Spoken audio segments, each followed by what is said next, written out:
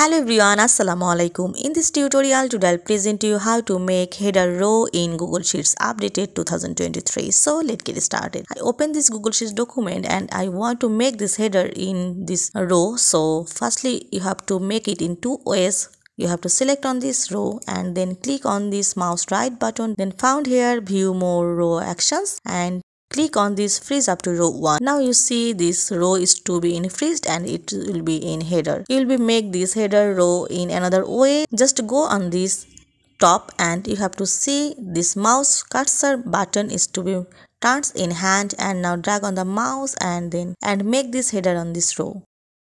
Now go to here in this format and click on here alternate color and make this header styles.